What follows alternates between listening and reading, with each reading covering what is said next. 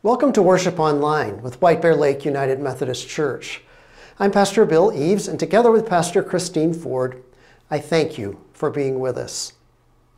Today, we celebrate Pentecost, the coming of the Holy Spirit upon the first Christians. The gift of God's Spirit drew them together in love, gave them renewed life, and endowed them with gifts to share the good news of Jesus with the world. In our church, we also celebrate confirmation today. It's the vision of White Bear Lake United Methodist Church to provide nourishment for the hungers of life. One of those hungers is the hunger to be loved. In our worship today, we reflect on that most basic of hungers, and we trust God to nourish our hungers so that we might go and provide nourishment for the world. Now, in the power of God's Spirit, let's worship together.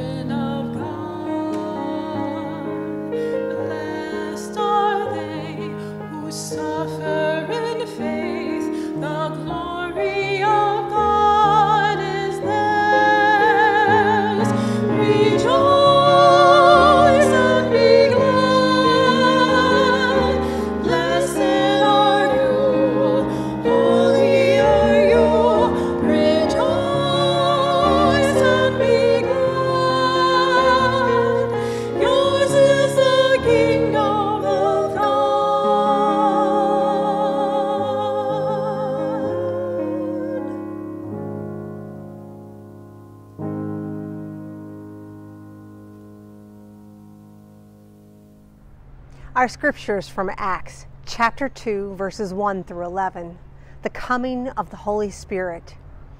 When the day of Pentecost had come, they were all together in one place.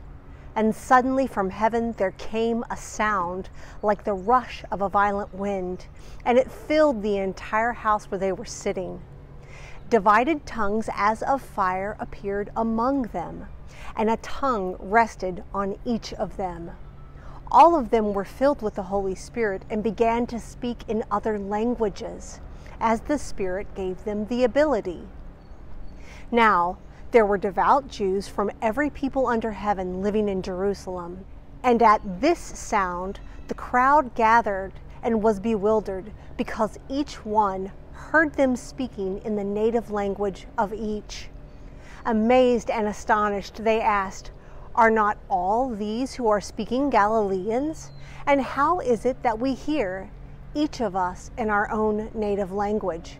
Parthians, Medes, Elamites, and residents of Mesopotamia, Judah and Cappadocia, Pontus and Asia, Phrygia and Philima, Egypt, and the parts of Libya belonging to Cyrene, and the visitors from Rome, Jews and non-Jews, Cretans and Arabs in our own language, we hear them speaking about God's deeds of power.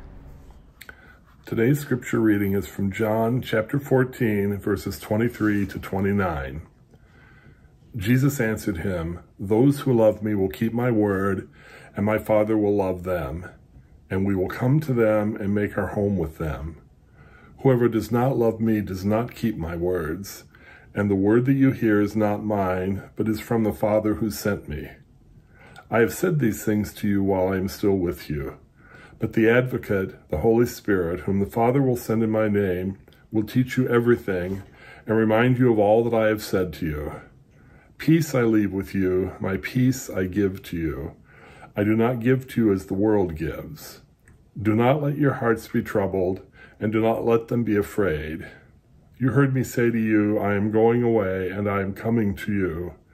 If you loved me, you would rejoice that I am going to the Father, because the Father is greater than I. And now I have told you this before it occurs, so that when it does occur, you may believe."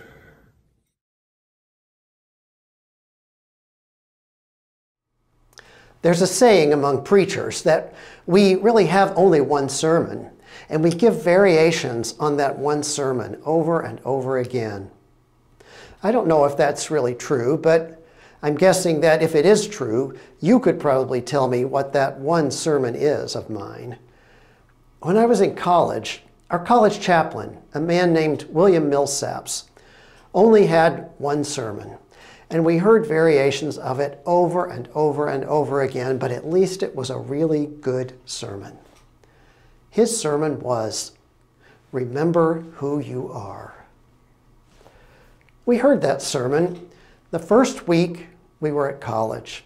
A bunch of us 18-year-olds, some not even quite 18 yet, who were away from home for the first time, on our own, experiencing everything new, with our whole lives ahead of us, and with lots of opportunities and possibilities, and also lots of freedom.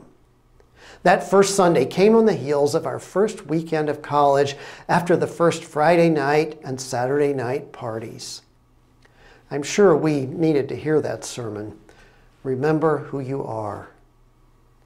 And a couple of months later, Parents' Weekend came, when our families were invited to come to campus and see what life was like for these 18-year-olds and their older classmates.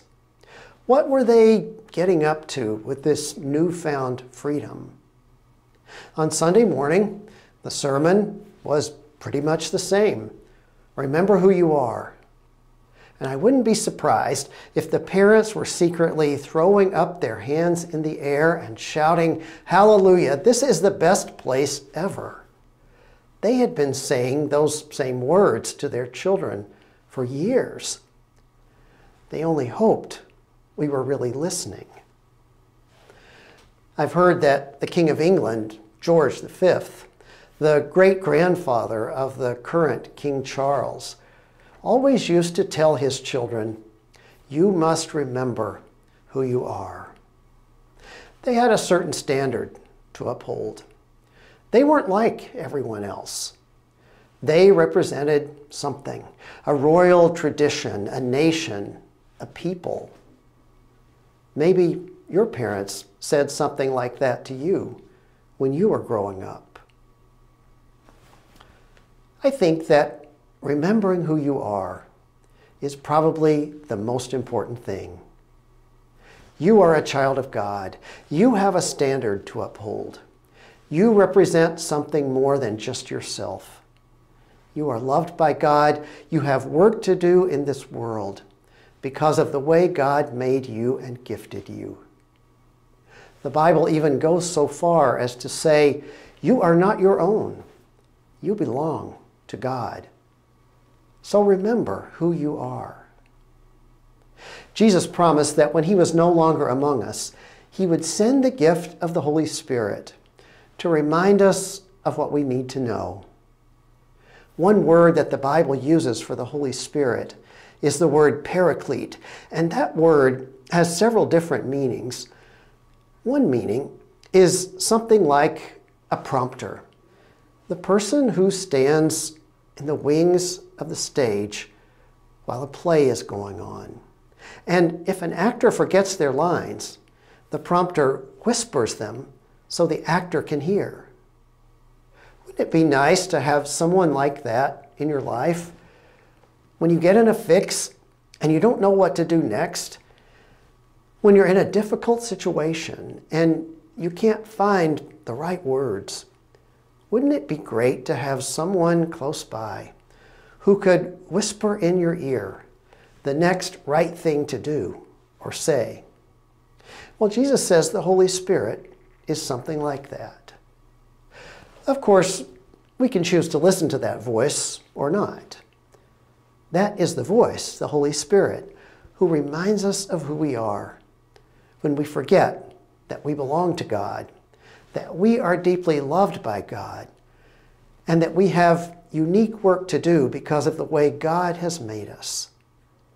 And if we're not intentionally listening to the voice of the Spirit, there are 1,000 other voices that will be happy to fill the space and tell us who we are. You are your body, one voice will say. You have to be toned and beautiful and perfect and dressed to attract attention. You are an employee, says another voice. You belong to a corporation. And here's what you need to do to spend every waking hour working to become a better, more efficient, more loyal employee. You are a capitalist, a maker and spender of money, says another voice. And you can have it all. And here's what you need to do to make money fast and to spend it fast. And you'll be happier if you do. You are a teenager, says another voice.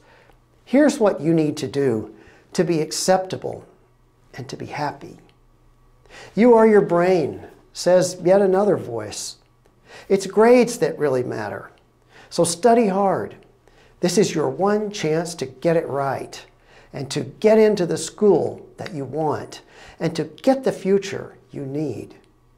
And make sure you have a good list of extracurriculars that will look good on that college application. You are a self-made, self-actualized human being, and you are the center of the world, says the voice of our whole culture. So look out for number one. Ignore everybody else. You're the most important person, and the world was made for your happiness. Those and all the other voices that shout all around us will do their best to keep you from hearing the one voice that matters, the one that tells you to remember who you really are. You are a child of God, loved beyond all measure. The world wasn't made just for you, but God made you out of love and placed you in this world to live abundantly and to do what no one else can do. Your head was once wet with the waters of baptism that were the sign and the mark of God's promise to keep on reminding you of who you really are. A while back, I ran across an old movie from 1977 called Roots, the Saga of an American Family. It's based on the fictional story of a black writer named Alex Haley who researched the origin of his own family, who had been enslaved starting in 1767. His ancestor, Kunta Kinte, was kidnapped from the Gambia in West Africa and brought to this country, to Maryland, where he was sold at a slave auction to a Virginia plantation owner. One night, Kunta Kinte drives his master to a formal party at a nearby plantation, and he sits in the carriage for the evening, waiting to drive him back home again. While he's waiting, he can hear the dance music from inside the big plantation house. But at one point, he begins to hear some other music coming from the slaves' quarters some distance away. It sounds strangely familiar. He wanders down a path, drawn by the beating drum and the mournful voice, and he finds his way to a small cabin where an old man is playing out the African music of home. Kunta learns that he and the old man are from the same part of the Gambia, and they begin to talk to each other in their own language. He had remembered who he was in a time when he had almost forgotten. When Jesus himself was baptized, 3 of the Gospels tell us that a dove descended on him, and the voice of God said, "You are my son." After that, Jesus was sent out into the wilderness to be tempted, and the story says that the angels ministered to him. I can't help but think they were whispering in his ear, reminding him of who he was. I hope you can always hear that voice that reminds you of the most important thing. Don't leave here today, wherever you are, without hearing this call to remember who you are. You are loved by God. The words of Isaiah 43 are such a beautiful reminder of that. Will you read them out loud with me? "Do not fear, for I have redeemed you. I have called you by name. You are mine. When you pass through the waters, I will be with you, and through the rivers, they shall not overwhelm you. When you walk through fire, you shall not be burned, and the flame shall not consume you. For I am the Lord your God, the Holy One of Israel, your Savior."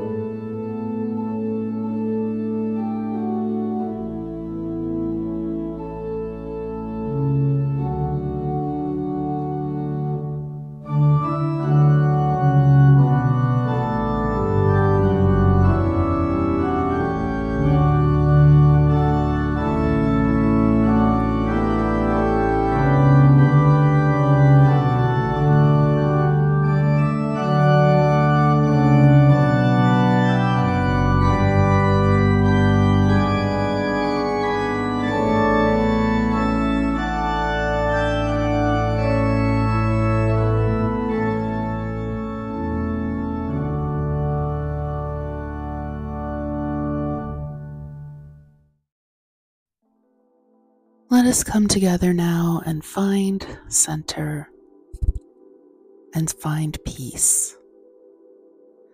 I invite you to take a deep breath and to unclench your jaw, to let your shoulders relax and your breathing slow a bit. Let the Spirit move around you, and let's open our hearts and our minds for prayer. Oh God, we give you thanks on this Pentecost for the gift of your Holy Spirit, which lives and dwells with us here on earth as our consummate guide and comfort.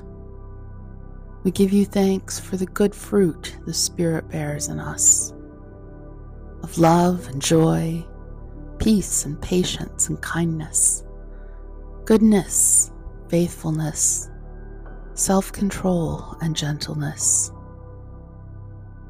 All of these things work in us, and we pray that we may use them to bear good fruit and create your kingdom here on earth. Oh God, we pray this in the name of Jesus Christ, whose ascension back to your right hand catalyzed this Spirit. As we pray together his words, saying, Our Father, who art in heaven, hallowed be thy name. Thy kingdom come, thy will be done, on earth as it is in heaven. Give us this day our daily bread, and forgive us our trespasses, as we forgive those who trespass against us. And lead us not into temptation, but deliver us from evil. For thine is the kingdom, the power, and the glory, forever and ever. Amen. Thank you for joining us today. If you're in the White Bear Lake area, we hope you'll join us for worship in person. Our summer worship time is 10 a.m. every Sunday. You can find out what's happening at our church or make a financial donation by going to our website, wblumc.org. As we end our worship, may the wind of the Spirit awaken your senses and blow through your life. May the fire of the Spirit burn your complacency away and light your way. And may the blessing of the Holy One, Creator, Redeemer, and Sustainer, go with you now and forever. Amen.